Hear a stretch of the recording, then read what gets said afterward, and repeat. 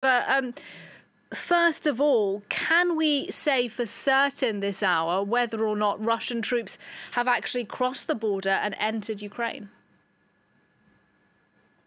No, we can't say that for certain. The Ukrainian authorities say that they can't confirm it. And actually, the Russian Foreign Ministry said that it was not sending troops into eastern Ukraine yet. This after Vladimir Putin signed the document with Russia recognizing the independence of the so-called Donetsk People's Republic and Luhansk People's Republic, which had a clause in it clearly stating that Russian troops would be sent in what they call a peacekeeping mission. This is typical Russian behavior, really. We've seen this before. They appear to make it clear that they're about to do something, and then they sort of say that they're not doing it and try to confuse Western observers and Western politicians who are trying to decide on what kind of packages of sanctions to apply and to agree between each other about that. There have been a lot of videos of military equipment and vehicles moving around in those territories, but we can't say for sure whether that is newly arrived equipment or just Russian equipment that was already there, because remember, covertly, Russian military hardware, Russian military personnel have been in those areas of the Donbass for 8 years now, since 2014. And meanwhile, Gulliver, some diplomacy is still going on. European leaders rallying around Ukraine to an extent. I mean, President Zelensky met his Estonian counterpart a bit earlier on today. Tell us a bit about what they discussed.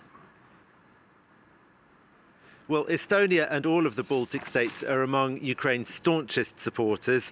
They are the ones calling hard for EU sanctions. And so the Estonian president in Kiev did not disappoint, but what Ukraine is looking more towards is how is Germany going to react, how are countries like Italy going to react, Hungary, whose prime minister has pretty warm relations with Vladimir Putin, Viktor Orban. Apparently, Volodymyr Zelensky spoke not long ago to Viktor Orban, who has said that he is on board with whatever EU sanctions package they do decide to apply. And big news today, of course, was that Olaf Scholz, the German Chancellor, announced that the approval process for the Nord Stream 2 pipeline to go into operation was suspended for as long as Russia recognises those independent statelets in the Donbass region. And although technically that's a temporary suspension, it seems very unlikely that Vladimir Putin is going to go back on this decision. So it basically means that Nord Stream 2 is not going to be certified. That's something that Ukraine had been asking for a very, very long time, because Ukraine has always seen this pipeline as essentially a geopolitical project by Russia to deprive